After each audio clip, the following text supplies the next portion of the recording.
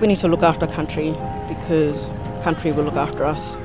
You know, it's good for our people to go out country and build ourselves. That's why, you know, having that balance between our lives, our work, and sports, our kids see that, you know, we are healthy on inside and outside.